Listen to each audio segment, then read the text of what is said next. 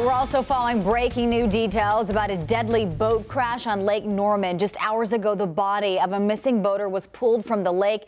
3 other people are recovering from serious injuries tonight. This all happening near Blythe Landing. New tonight, NBC Charlotte Savannah Levin spoke to the man who saw the accident happen and called 911. She joins us live. Savannah, what have you learned? So this man who saw it all happen described it to us. He says around this exact time last night, and you can see how dark it is. He says there was a boat just idling there with its lights off when a speeding fishing boat crashed right into it.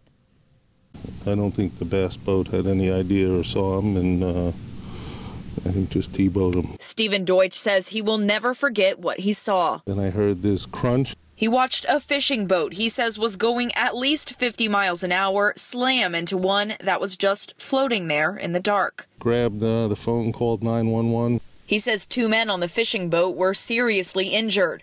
A woman on the boat that was struck seemed shocked but physically okay. A man she was with, though, nowhere to be found until tonight. Our dive team was able to recover a subject from the water. Divers pulled that person from the bottom of the lake after about 20 hours of searching. They refused to stop until they could bring closure to the family involved. We sat there and watched them pull the body out.